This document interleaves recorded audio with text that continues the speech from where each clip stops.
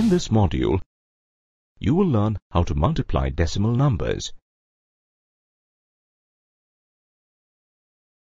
If one brownie costs 47 rupees and 75 paise, how much will 3 cost?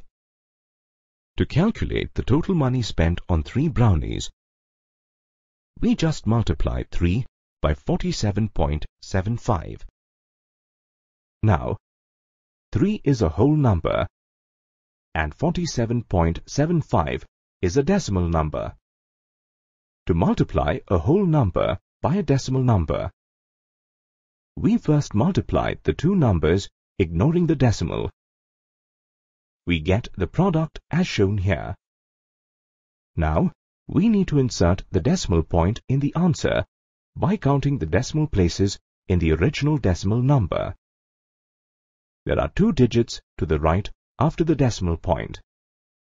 So, we will insert the decimal point 2 places from right to left in the answer. Therefore, the total money spent for 3 brownies is 143 rupees and 25 paise.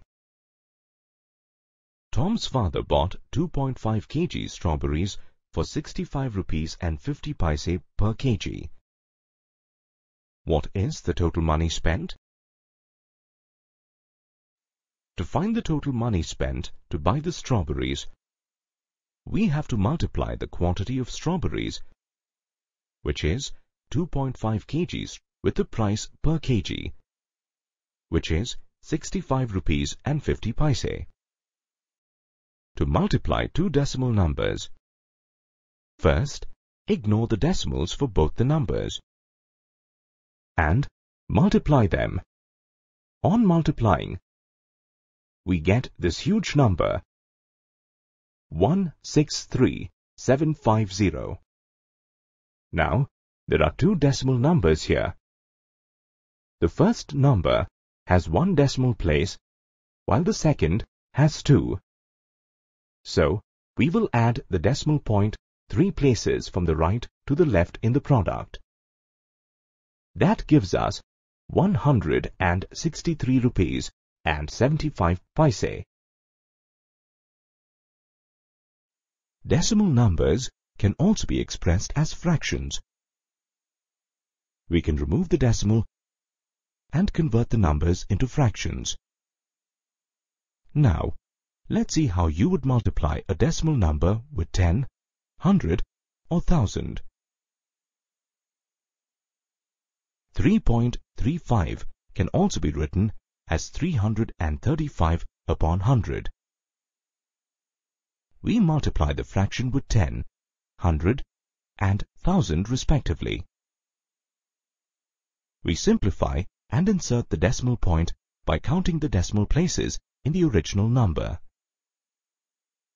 So we get 33.5, 335 and 3350 as answers.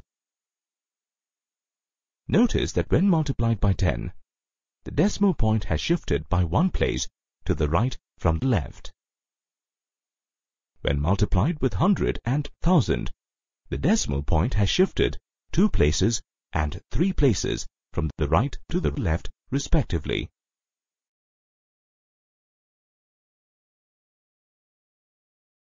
There is a shortcut you can use while multiplying decimals with 10, 100, 1000 and so on.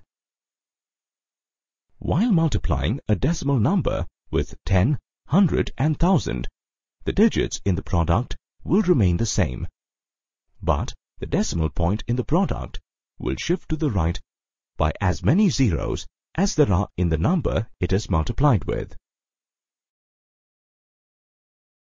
In this module, you learnt that to multiply a whole number by a decimal number, you should first multiply the 2 numbers ignoring the decimal. Then, insert the decimal point in the product by counting the decimal places in the original decimal number.